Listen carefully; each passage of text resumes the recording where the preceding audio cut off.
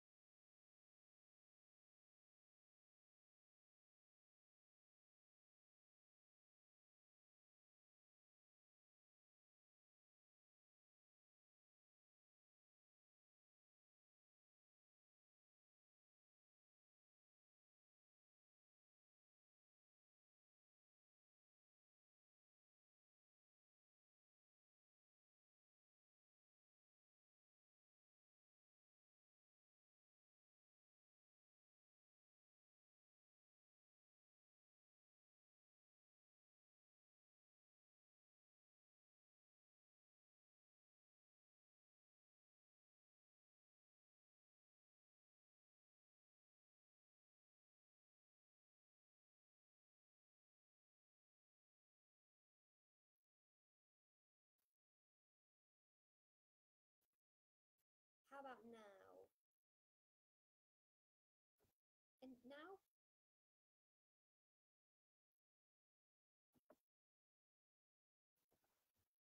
Okay, this is very strange.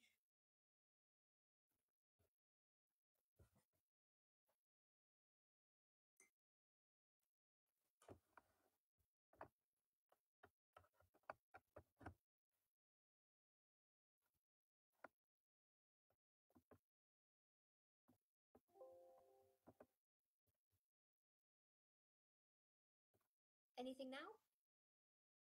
Any sound? No? Okay. Just let me know once you do.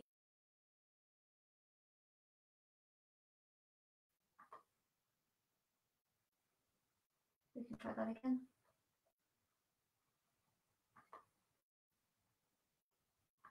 So you can hear me now? Okay, cool. I will stick with this for now. This actually, I can move this over here. Yeah, if you can put headphones in, if you can, that will be very helpful. And yes, I've got the microphone as close to me as I can put it. So I'm just gonna hold it over here, if that's okay. So this is a good sound for people, is it? This works? Good. Marvelous. In that case, we can begin, as we always do, by turning to the Holy Spirit, who has inspired each word of the sacred scriptures, as we pray together in the name of the Father, and of the Son, and of the Holy Spirit. Amen. Come, Holy Spirit, fill the hearts of your faithful, and kindle in them the fire of your love. Send forth your Spirit, and they shall be created, and you shall renew the face of the earth. O God, who by the light of the Holy Spirit did instruct the hearts of the faithful, grant that by the same Holy Spirit we may be truly wise and ever enjoy his consolations. Through Christ our Lord. Amen. A reading from the Holy Gospel according to St. John. Jesus said to Nicodemus, "The Son of Man must be lifted up, as Moses lifted up the serpent in the desert, so that everyone who believes may have eternal life in him." Yes, God loved the world so much that he gave his only Son, so that everyone who believes in him may not be lost, but may have eternal life. For God sent his Son into the world not to condemn the world, but so that through him the world might be saved. No one who believes in him will be condemned, but whoever refuses to believe is condemned already, because he has refused to believe in the name of God's only Son. On these grounds is sentence pronounced, that though the light has come into the world, men have shown they prefer darkness to the light, because their deeds were evil. And again, and indeed, everybody who does wrong hates the light and avoids it, for fear his actions should be exposed. But the man who lives by the truth comes out into the light, so that it may be plainly seen that what he does is done in God.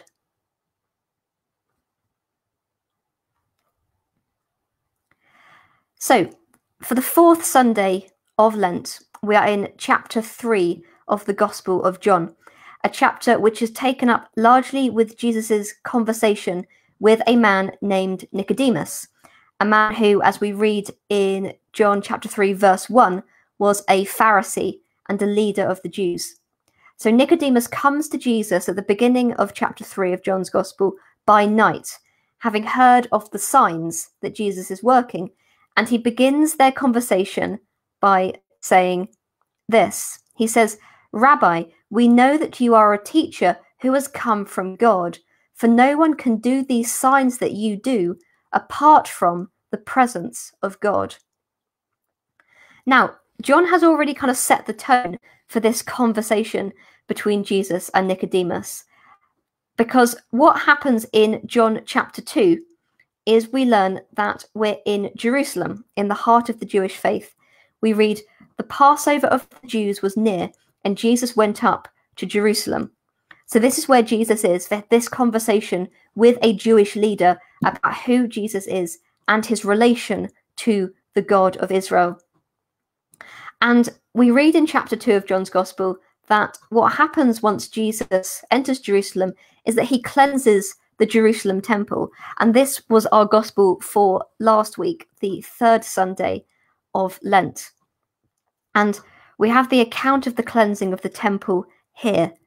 As we find at the end of the account of the cleansing of the temple, we read at verse 18, "The Jews then said to him, 'What sign can you show us for doing this?'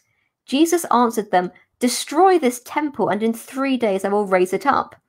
The Jews then said, 'This temple has been under construction for 46 years, and will you raise it up in 3 days?' But he was speaking of the temple of his body." So Jesus in Jerusalem has just made a prophecy of his own resurrection. And we go on to read just at the end of that passage that many believed in his name because they saw the signs that he was doing. And so this is the context of why Nicodemus comes to Jesus, because Nicodemus, as a Pharisee, as a leader of the Jews, would have presumably heard about this incident at the temple, and he would have heard that many of the Jews in Jerusalem were now believing in the name of this guy Jesus because they were seeing the signs that he was doing.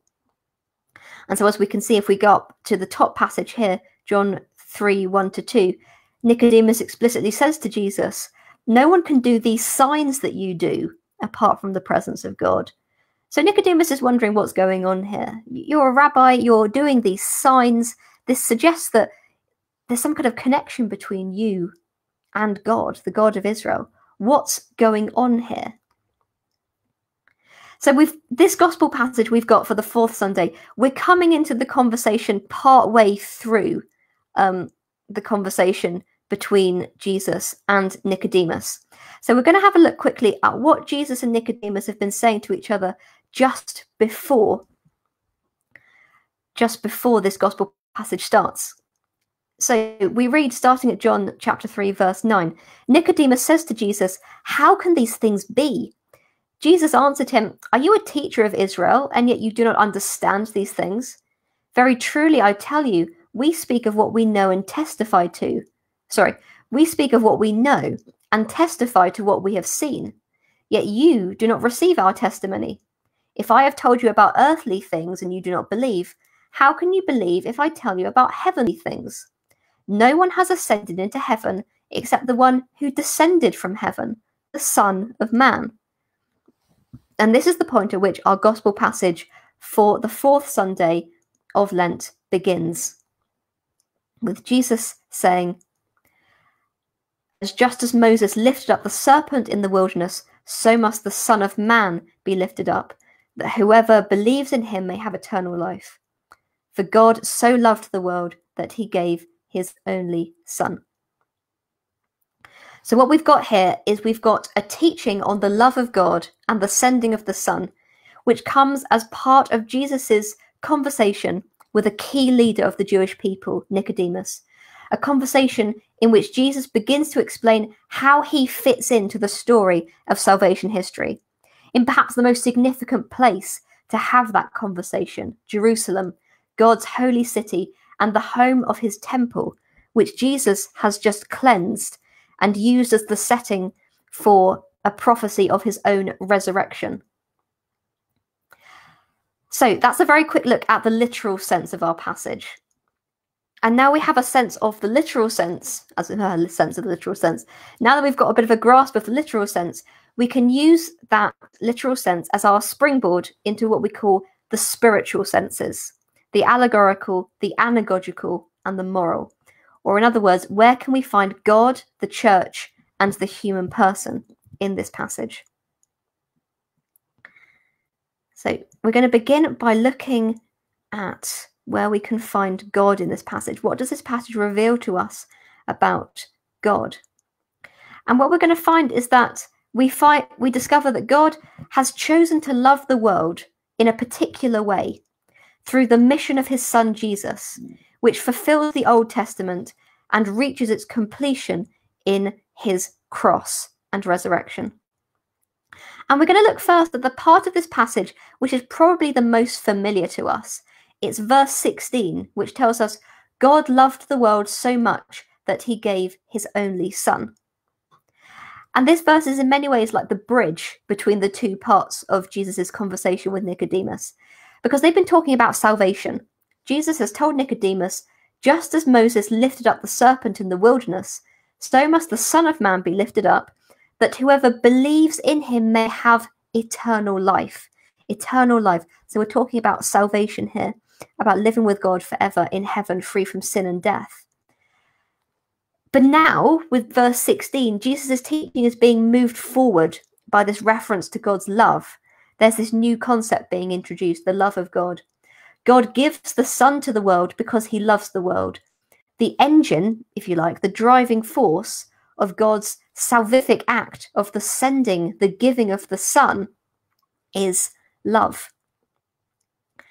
Now, in John's Gospel, Jesus often describes himself as being sent by the Father. In this particular passage, he describes himself as being given by the Father. And that's actually quite unusual in John's Gospel. Usually John talks about Jesus being, or rather the Johannine Jesus as John presents him, talks about himself as being sent by the Father.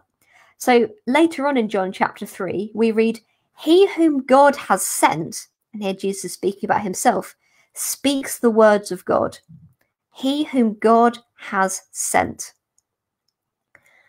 And then later on in John's Gospel, in chapter 5, Jesus says, very truly, I tell you, anyone who hears my word and believes him who sent me, so that's the Father, has eternal life.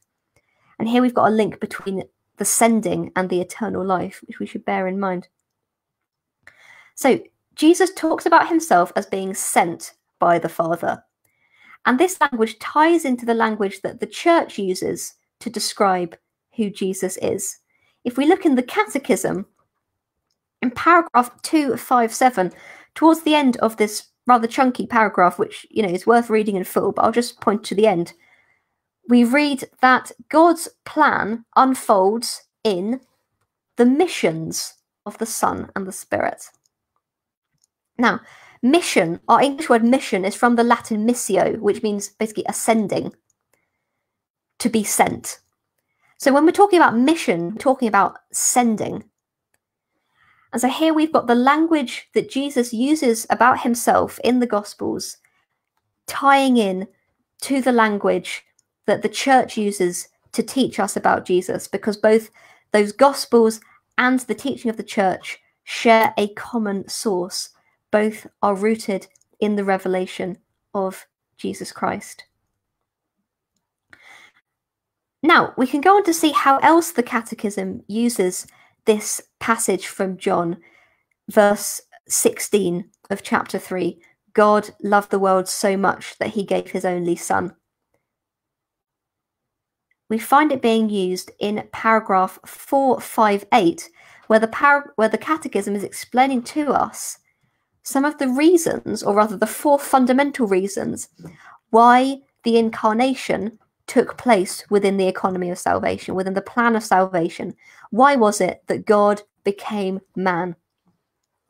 And in this particular paragraph, the Catechism is talking about one of these 4 fundamental reasons, which is the Word became flesh so that thus we might know God's love. And here we see it quotes John 3:16, for God so loved the world that he gave his only Son, as we've just read in our gospel passage for this week. But the interesting thing is you can see that here the Catechism is using a slightly different translation. It says, for God so loved the world, rather than God loved the world so much. And you might be thinking, well, Sister Karina, it doesn't make that much difference, does it? I think you're being a bit pedantic. But actually, this phrase, God so loved the world, gets a little bit closer to the heart of the original Greek meaning of the text. So when we read God loved the world so much translates the Greek phrase houtos agapeson, which more accurately is God loved the world in this particular way, through this means, is talking about the manner in which the love was shown. It's not talking about the depth or the intensity of the love. It's not saying God loved the world so much, like this much. It's saying God loved the world in this particular way, in this manner. Houtos agapeson. So that raises a question, doesn't it? What is the particular way in which God saves us through the Son? What's the particular way in which God loved the world? Well, the Son himself has told us in this passage. At the beginning of the passage, he tells us the Son of Man must be lifted up as Moses lifted up the serpent in the desert. What does that mean?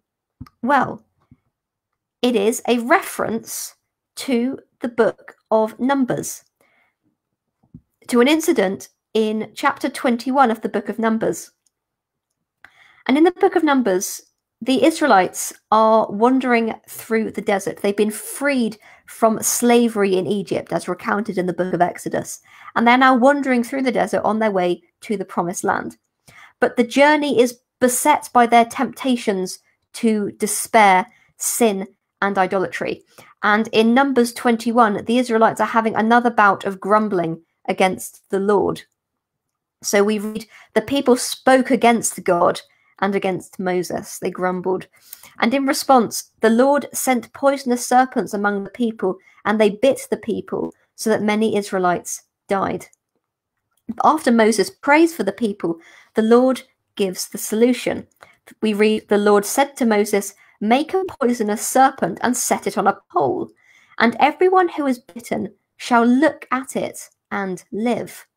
So Moses made a serpent of bronze and put it upon a pole.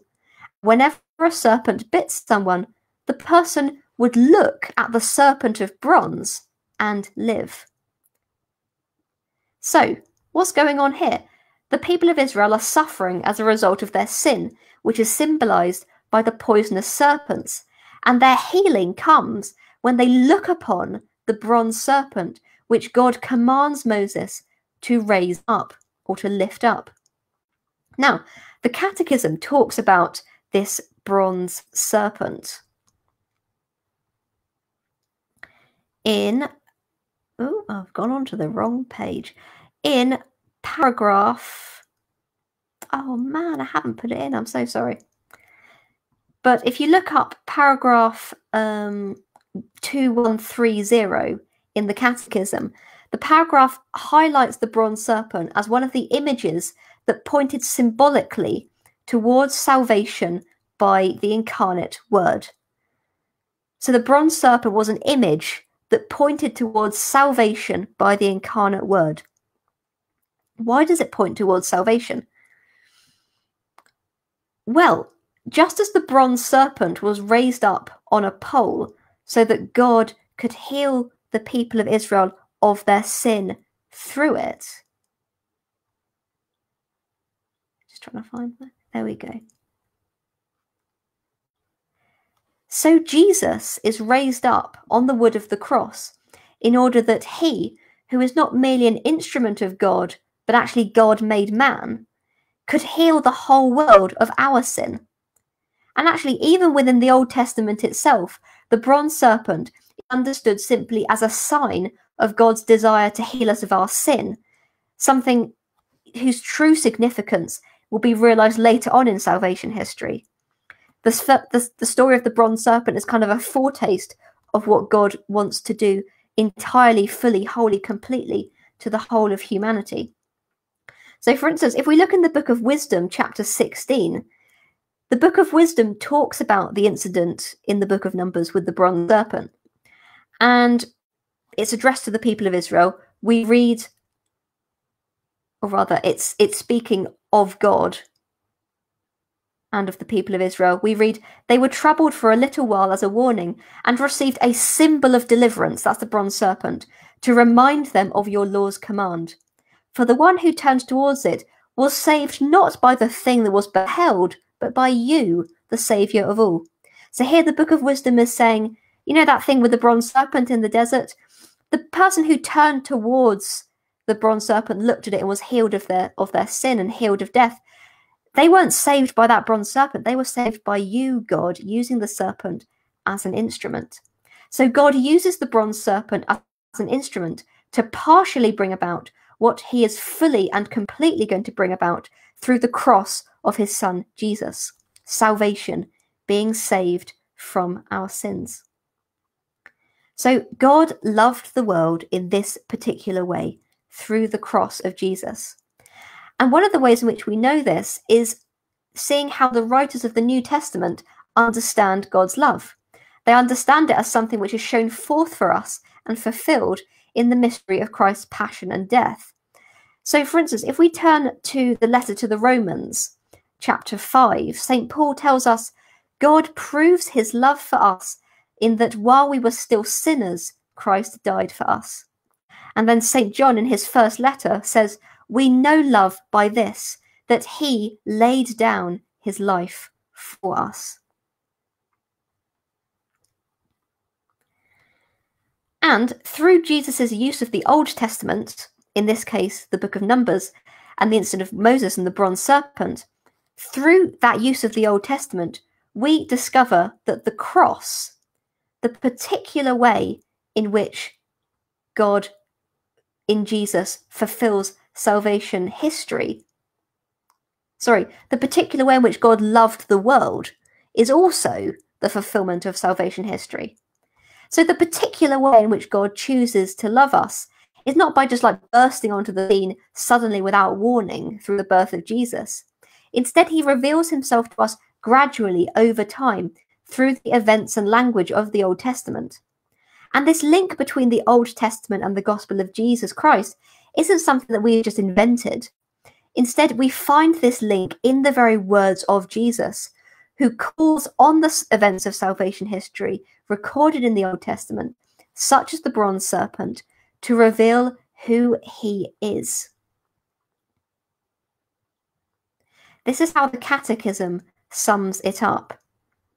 In paragraph 128, we read, "The Church, as early as apostolic times, so the time of the apostles, and then constantly in her tradition, has illuminated the unity of the divine plan in the two testaments through typology, which discerns in God's works of the Old Covenant, so the Old Testament, prefigurations of what he accomplished in the fullness of time in the person of his incarnate Son."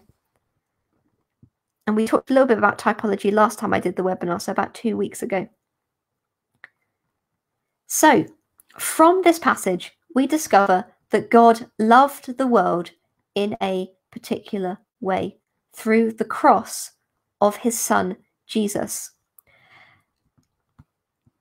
which fulfills the plan of salvation begun in the Old Testament. So, God has sent his Son into the world, and the question now is, how does the world choose to respond? And at this point, we can start to look at what this passage reveals to us about the human person. And we're going to start by looking at the language of darkness and light in the passage. Because there's a lot of talk in this passage about darkness and light, of men choosing evil deeds because they turn away from the light and towards darkness. And this language of darkness and light, we're going to see that that links into the other themes of this passage, like condemnation, belief, those who believe, and eternal life.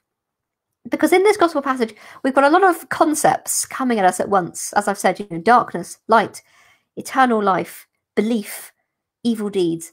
And at first, it might seem that all these concepts are fairly not linked. It's a bit of a scattergun teaching. But actually, we can see that they are all linked in the theology that St. John wants to present to us. So we've read in the passage that Jesus has come into the world not to give condemnation, but to offer eternal life through belief in him. We hear that men perform evil deeds because they reject the light and prefer darkness. So, linking all these concepts together, we're going to start by looking at the idea of light. Because from the very beginning of John's Gospel, light is a big theme. So if we turn to chapter 1 of John's Gospel, very famous passage of the scriptures. You probably all know it. In the beginning was the Word, and the Word was with God. If we go to verse 5, we read, "What has come into being in him," that's Jesus, the Word of God, "was life. And the life was the light of all people. The light shines in the darkness, and the darkness did not overcome it." Then a bit later on in John 1:9, we read, "The true light, which enlightens everyone, was coming into the world." So, from the very beginning of his gospel, John is presenting Jesus to us as light, the light of the world, which enlightens everyone, and linking that light to the idea of life. But the thing is, interestingly in this passage, we've also got a link between the light of Jesus and understanding. Because when we read "the light shines in the darkness and the darkness did not overcome it," the Greek word for overcome is katalaben, and it can also mean to understand. So often it's translated apprehend, because then you've got those two meanings of both seize and sort of understand or comprehend. So when we say the darkness did not overcome it, we can also say the darkness did not understand it. And then, so when we go on to read that Jesus is the true light which enlightens everyone, we can remember that enlighten doesn't just mean like to shine on something. It also means to give a person understanding. The light that enlightens all men, the light that gives us understanding. So the light of Jesus is linked to understanding. Also, if you like knowledge and understanding. That's what the light of Jesus gets linked to at the very beginning of John's Gospel. But knowledge and understanding of what? And what's the purpose of this knowledge and understanding that the light of Jesus gives us? Well, John goes on to make that very clear in his Gospel. In John chapter 14, Jesus tells us, if you know me, you will know my Father also. From now on, you do know him and have seen him. And then later in John, in chapter 17, Jesus says to the Father, this is eternal life, that they may know you, the only true God, and Jesus Christ, whom you have sent. So, the knowledge of Jesus is knowledge of God the Father. Now, that very long discourse in John chapter 17, which is worth reading in full, especially as we approach Easter and Holy Week. It's good Holy Week reading, the discourse in John chapter 17, where Jesus talks with his heavenly Father. But it's absolutely full of references to this idea of knowing the Father through knowing Jesus, and through this knowledge of the Father having eternal life. But at the same time, there's a lot of references to believing, because in John's Gospel, knowledge and belief are held very closely together. So Jesus goes on to say to the Father, the words that you gave to me, I have given to them, and they have received them and know in truth that I came from you, and they have believed that you sent me.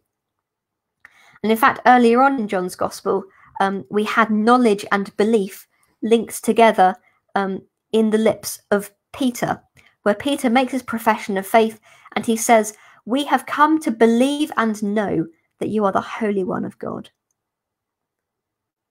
So through the light of Jesus, we come to know and believe in God the Father. And through that belief, we have eternal life. So we can see the links starting to come together between all the different concepts in this gospel passage. The light of Jesus enlightens us by enabling us to know God the Father and to believe in him.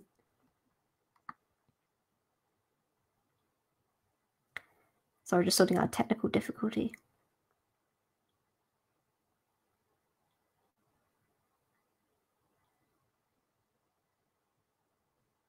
So yes, the light of Jesus enlightens us to know God the Father and to believe in him. And knowing and believing in God the Father through knowing in and believing in his Son Jesus is to have eternal life. Jesus is exhorting us in this passage to look to him, look to his light, to see and know and understand God the Father, and therefore to believe in him and to share in eternal life. And so now we can understand that reference to the evil deeds that Jesus makes in this passage, where he says that those who prefer darkness perform evil deeds. If we prefer evil deeds, it's because we have turned away from the light of Christ, through which we receive the knowledge of and belief in God the Father, which brings eternal life. So in this passage, the choice between good deeds and bad deeds, between salvation, also between salvation and condemnation, pivots on one thing, and it's nothing to do with human beings. It's the light of Christ. We come into it in terms of whether we choose to accept or reject the light of Christ, to turn towards it or turn away from it. But it's not our own strength or our own abilities that's getting everything done here. Jesus hasn't been sent to us as some kind of external examiner to assess how good we're doing at being saved. That's not how it works. He's come as the light of the world so that we may turn to the light, believe in him, and receive that eternal life as a gift. But of course, if we choose to turn away from that light, a consequence follows. As Jesus says, the fruit of that is evil deeds. And this ties into the idea of condemnation in the passage, and the idea that God has not come to condemn the world. Now, the passage doesn't tell us that condemnation isn't going to happen, but it's not the purpose, the desire which God has in being sent into the world.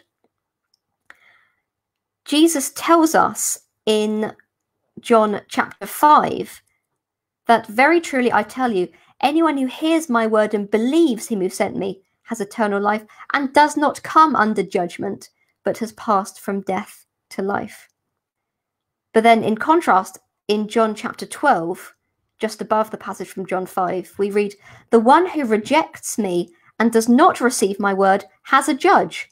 On the last day, the word that I have spoken will serve as a judge." So the light is presented to us. The word is presented to us. We have a choice whether to accept or reject it. If we accept it, we have all the help, all the grace we need to receive eternal life. If we don't, there is a consequence. There's the fruit of our actions, which is our evil deeds.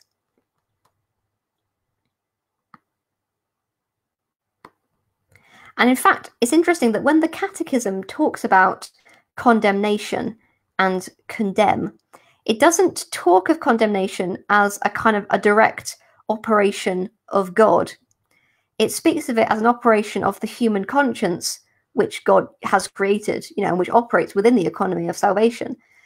But still, in paragraph 1790, we read, "A human being must always obey the certain judgment of his conscience. If he were deliberately to act against it, he would condemn himself." So again, we need to think about how Jesus is saying in this passage, he has not come into the world to condemn the world. He's come to offer the world eternal life through belief in him, through the light he brings. But nevertheless, he will respect our free choice if we wish to turn away from that light. The loss of eternal life, which we can call condemnation, is a kind of consequence of a free choice that a human being has made. We can never get accidentally condemned. We can never get inadvertently condemned, inadvertently lose our eternal life. But it is a possibility if we prefer darkness, as the passage puts it, and see that the fruit of that is evil deeds.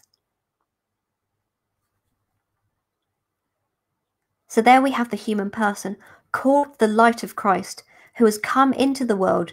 That light has come into the world, not to condemn the world, but that the world may be saved through him, may receive eternal life.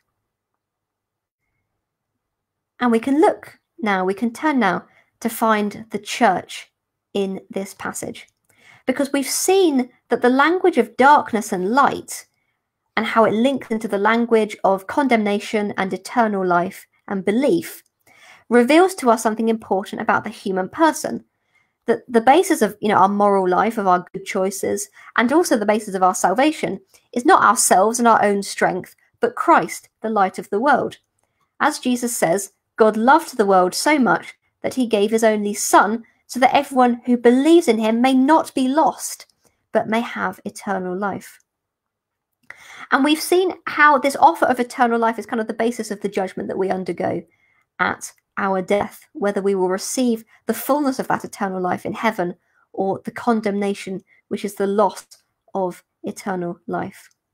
And we're going to stick with this language of darkness and light to help us to understand where we can find the church in this passage, because we're going to find the church in the sacrament of baptism, which is also, as you may know, called the sacrament of enlightenment or the sacrament of illumination, because it is through the sacrament of baptism that we are united in faith to Christ. It's through baptism that we are able to believe in him and thus be raised up with him to eternal life.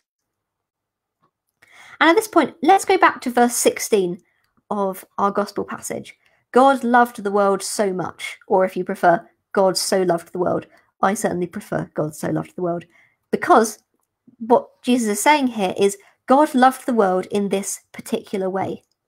And we've seen that this particular way means through the incarnate life of the Son, whose mission fulfills salvation history and is completed in his raising up on the cross, and his passion, his death, which leads to his raising up to new life.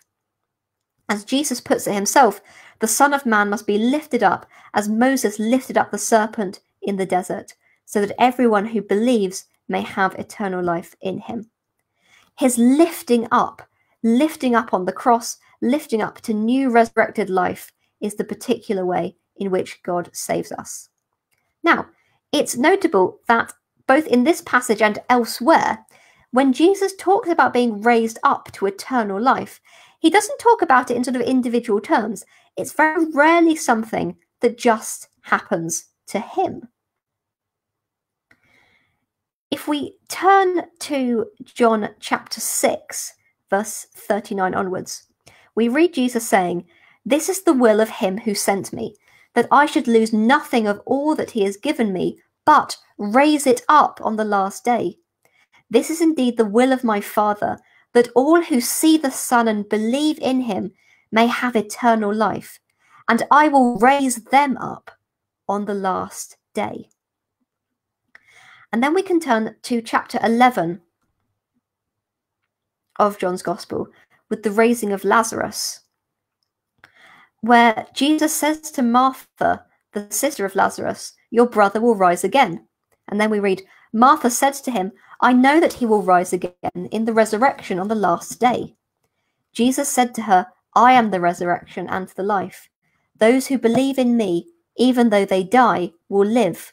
And everyone who lives and believes in me will never die. Do you believe this?"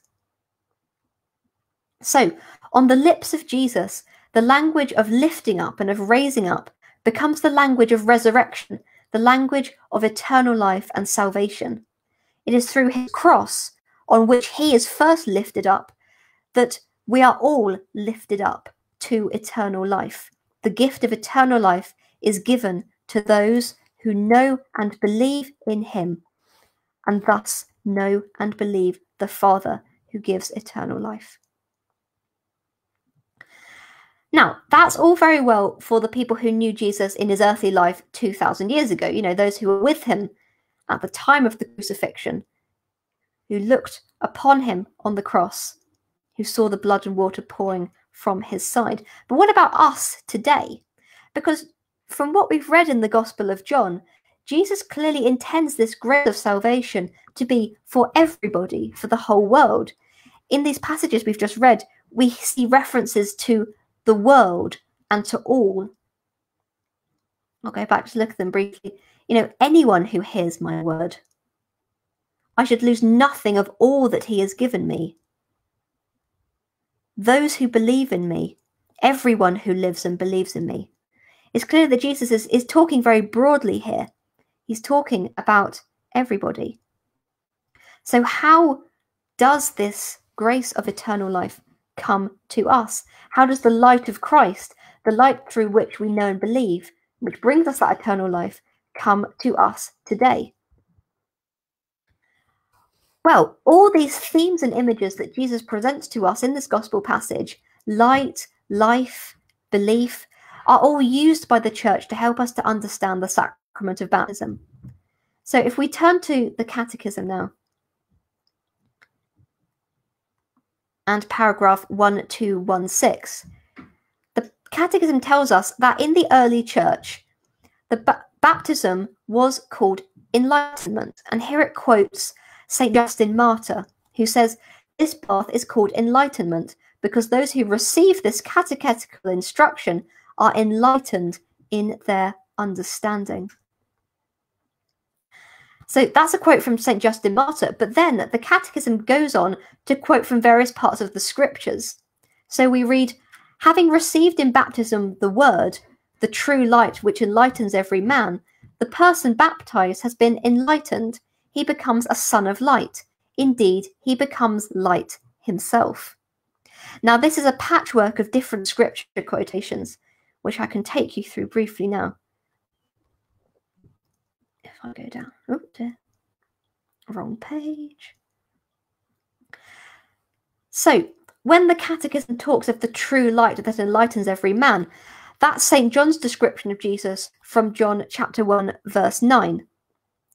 Enlightened is taken from the letter to the Hebrews, which describes to its audience the time after you had been enlightened, meaning the time after you have been baptized. Then the idea of being a son of light or children of the light, we get from the first letter to the Thessalonians, where Paul describes the church in Thessalonica as children of light. We are not of the night or of darkness. And then finally, the idea that we actually become light through baptism is found again in the letters of St. Paul in the letter to the Ephesians chapter 5, where he says to the church at Ephesus, "For once you were darkness, but now in the Lord you are light." But baptism is not only the sacrament of enlightenment, the sacrament of light, but also the sacrament of belief or of faith. So if we go back to the Catechism, we can see that this theme of belief, of believing in Jesus, that comes out in this gospel passage, we also find in how the church talks about baptism. In paragraph 1253, we read, "Baptism is the sacrament of faith, but faith needs the community of believers. It is only within the faith of the church that each of the faithful can believe." And then in paragraph 1266, we read, "The Most Holy Trinity gives the baptized the grace that enables them to believe in God." So the foundation of our belief is the grace we have received through baptism, the sacrament of faith. That is how we come to know and believe in God and in the one he has sent, Jesus Christ, and thus share in eternal life. So we can see that this invitation to believe and have eternal life through the light of the world, Jesus Christ, comes to us today through baptism, the sacrament of enlightenment and belief.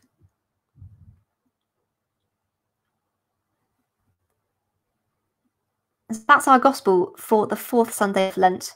We've seen that God has chosen to love the world in a very particular way through the mission of his Son, Jesus, which fulfills the Old Testament and reaches its completion in his cross and resurrection. And we've seen how the language of darkness and light can help us to find the human person, which reveals to us that the basis of our moral life, our good or bad choices, and the basis of our salvation is not our own strength, but Christ, the light of the world. And also that language of darkness and light, and that language of belief and life, has helped us to find the church in the passage through the sacrament of baptism, the sacrament which is also called illumination or enlightenment, which unites us through faith to Christ, enabling us to believe in him and thus share in his promise of eternal life. So there we go. I think we've got a couple of questions in the chat box. And also, while I'm answering these, Sister Lucy, I'm very sorry to spring this on you, but if you could find the links to the upcoming stuff that the sisters have got going on, such as our St. Joseph's retreat and our Tridium talks, that would be amazing. So yes, we've got, as I so eloquently put, some upcoming stuff with the sisters to help you prepare for various things like, Easter, the sacred Paschal Triduum, and also the upcoming solemnity of St. Joseph, who we're fairly keen on, being the Dominican sisters of St. Joseph. And even if we weren't, we'd still be keen on him because he's an awesome saint. So, Holly wants to know what font I'm using. Farvin has answered, yes, it is Calibri Light, which is my favourite font. I like how it looks. It's actually the headings version, but I use it for just normal text because I think it looks quite nice. I hope you all find it easy to read. I know not everybody finds all different fonts easy to read. Grania, I have recently bought a copy of the Catechism, which is quite a mighty tome. It certainly is. Could you advise the best approach for starting to read it, or should one just dive in? Well, you've got a few answers in the chat box. I agree with Farvin that section 4 on prayer is great. And actually, I think section 4 on prayer, if you took like a paragraph a day of spiritual reading, that would be a really useful, fruitful exercise, I think, because it is so beautifully written, and it's broken up into helpful pre-made chunks with the paragraphs. Just taking like a paragraph a day of spiritual reading would be really beautiful. Sister Lucy has said that using the catechism as a reference book, yeah, that's really useful. And also, especially if you happen to look up a couple of topics in quick succession, you'll see how all the teachings are interlinked. And that's a very fruitful experience to see how, there are the themes of the fundamentals of the church's teaching are woven through the whole catechism, such as the Trinity. So yes, using it as a reference book. What also might be interesting is if you turn to the back, there's a scriptural index of all the different times that passages from the scriptures are referenced in the catechism. And what might be quite interesting is to maybe look up like the upcoming Sunday's gospel passage in that scripture index in the catechism, and see how the catechism uses it to expound a particular church teaching. Like, I mean, for instance, if you were to look up this coming Sunday's gospel in the catechism, one of the results you would get from the scriptural index would be paragraph 458. The Word became flesh, so that thus we might know God's love. For God so loved the world that he gave his only Son, that whoever believes in him should not perish but have eternal life. So that might be an interesting way of doing it. Another way that's occurred to me is that you can get books, such as Catholic Truth Society publishes a book called Catechism in a Year. And so that gives you like a key passage from the catechism, one for each day of the year. It doesn't take you through in like a linear way, like paragraph 1 to paragraph 365, because that's how many days there are in a year. But it picks out some really key core passages from the catechism, one for each day of the year, to like build up a sense of the overall kind of structure and like the web of the church's teachings. So yes, Catechism in a Year, published by Catholic Truth Society. That's a good way. Oh, and Heather has put a good resource. I've not heard of this myself, but if Heather's recommending it, I'm sure it's great. I'll have a look at that after the webinar, Heather. That looks very interesting.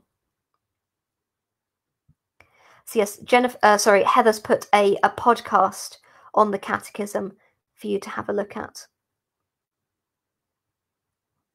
Oh, Farvin's talked about the catechism in a year. Brilliant. Now then. Okay, yes, I'm just going to talk about some of the things that Sister Lucy has put in the chat box. So if you look at the chat box on Click Meeting, and we can maybe put these in the Facebook, on the Facebook live video comments later. But it is nearly the Feast of St. Joseph. The 19th of this month is the solemnity of St. Joseph, spouse of the Blessed Virgin Mary, foster father of our Lord Jesus Christ. And as we're the Dominican Sisters of St. Joseph, we want to share in some celebration with you. We've got some Zooms planned as part of a kind of online retreat/party. So as part of this retreat/party, feel free to join us for all our live streamed prayers via our live stream camera. But also, we've got a Zoom party on Friday evening where we're inviting everybody. This is Friday the 19th, where we're inviting you all to come and listen to some stories about how St. Joseph has helped us in our lives, but also share your own stories of St. Joseph. If you've got a devotion to St. Joseph, we'd love to hear from you. So that's going to be good fun. Then on Saturday, we've got some reflections, some more reflective talks. On Saturday morning, I'm going to be talking about what St. Joseph tells us about how much God values the human family, about how important human families are in God's plan of salvation. Even if you think, oh, my family, there's nothing special about my family. Actually, your family plays an important role in God's plan of salvation. And then in the afternoon, Sister Yassant will be talking about how we can discover more about St. Joseph through the art of the church, discover St. Joseph's place in the plan of salvation through some of the really beautiful artwork that the church has produced celebrating him. And as many of you know, Sister Yassant is doing a Zoom every Monday evening on the subject of hope, finding hope in the scriptures. So you're very welcome to join us for those Zooms on finding hope in the scriptures. Sister Lucy is selling Easter cards in our Etsy Dominicard shop. And also on the first link, I think that Sister Lucy has put. Actually, I'm not sure. Oh no, not on the first link. But maybe next week we can post the links to our Easter Triduum talks, because over the Easter Triduum, we will also be offering some reflections for you to help you go deeper into this incredibly sacred and important time of the year. So there we go. Thank you very much, everybody, for joining us. It was a bit of a bombardment of information from me at the end, but I hope you find something to enjoy and to join us for. And we're going to finish, as always, by turning to Our Lady in prayer, giving thanks for our time together. And I'm always very grateful to hear how much you enjoy these webinars and get something out of them, because I find it a very fruitful experience preparing these webinars, and I just really enjoy spending this time with you, talking about the scriptures and allowing the Holy Spirit to speak to us through the scriptures. Because the Holy Spirit, being the author of the scriptures, whatever enlightenment you found through this webinar, whatever insight you've gained through this webinar, that is the work of the Holy Spirit. So we can give thanks to God now through the prayers of the Mother of God, as we turn to Our Lady and pray, Mary, Virgin and Mother, you who, moved by the Holy Spirit, welcomed the word of life in the depths of your humble faith, as you gave yourself completely to the Eternal One, help us to say our own yes to the urgent call, as pressing as ever, to proclaim the good news of Jesus. Mother of the living gospel, wellspring of happiness for God's little ones, pray for us. Amen. Not that word that I've left on the PowerPoint. I'm so sorry, I've led you into temptation. We could stay and said, praise to you, Lord Jesus Christ, King of eternal glory. Yeah, won't be seeing that word again for another 3 weeks. So thank you so much for coming, everybody. As I say, we really enjoy spending this time with you, and I really hope that your love and appreciation of this Sunday's Gospel has been helped in some way through this webinar. I hope you have a lovely rest of your week.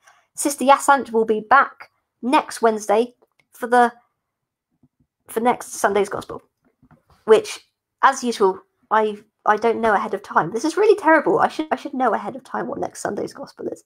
But anyway, hope you have a wonderful week. Stay safe. Hope you're all getting vaccinated. God bless. Bye.